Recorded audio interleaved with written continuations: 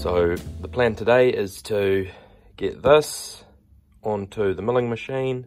We're going to put a chamfer on here, remove this all back 1 mil, and then put a nice little 3D contour around here. We're also going to remove a section from here. So I don't know how that's going to go.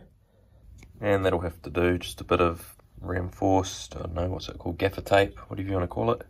Bang some of that on. And then hopefully I shouldn't have to clean out that bearing, as that one's a bit harder to remove being in a blind hole.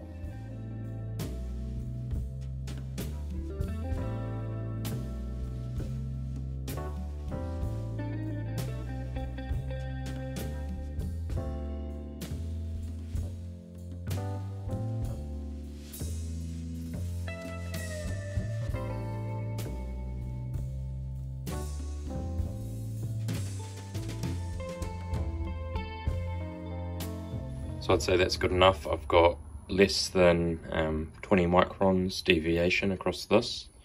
So that will be sweet.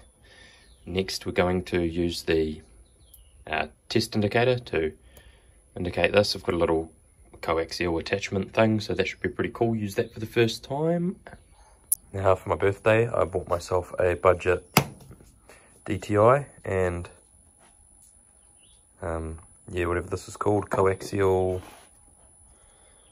or a half round dial indicator holder.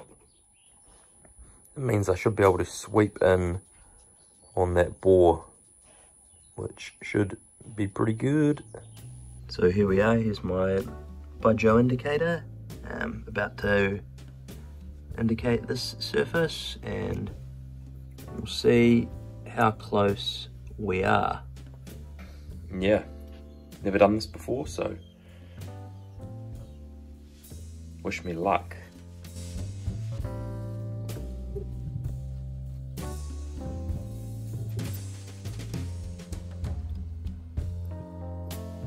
I'll speed that up because that was pretty painful, but I think we're there.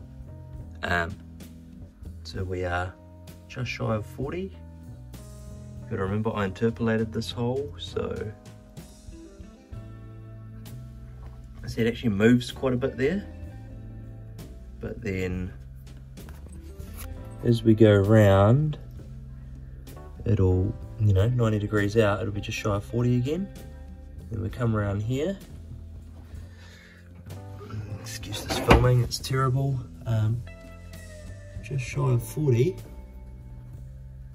and then we keep coming around. We're about 90 degrees out, we're on 40, so it's out by about 0.1 the whole way around. Yeah, we're not doing anything to that bore, so I wouldn't get too upset, other than the chamfer, but I don't think the chamfer, you know, with less than 0.1 in it is going to make any difference. Like, in hindsight, I should have done that with a boring head, and that way the hole would have actually been round, but whatever. So we've got all the tools set up. We've got our 10mm 2 flute high-speed steel, it's the bull nose. We've got the rougher, I'm going to do most of the work with that because it's pretty good. And we've got the engraving tool.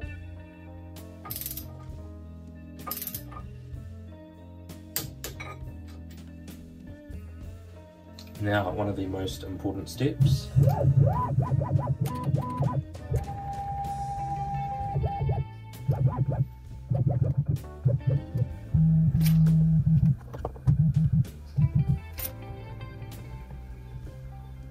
And then all I have to do is add 50, that is the thickness of the height setter. So I've got the mill warming up, spindle. While that happens, I will go to all the far distances or all the extremes of my program shown here, and just make sure that I'm not going to crash while that happens. And then once I'm confident with that, we should be good to go.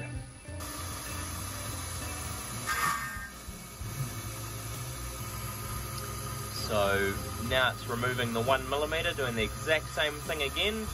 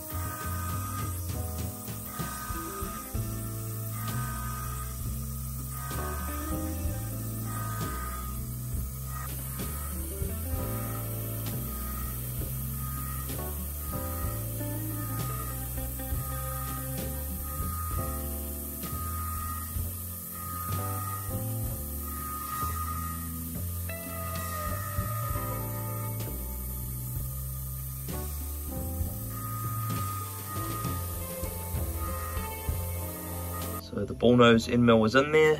I've touched off, set the Z height, and now I'm going to run it at 50% speed and hover my hand on the emergency stop for if anything goes bad. Otherwise I'll speed it up to 100% once I'm confident it's doing what it's meant to be doing.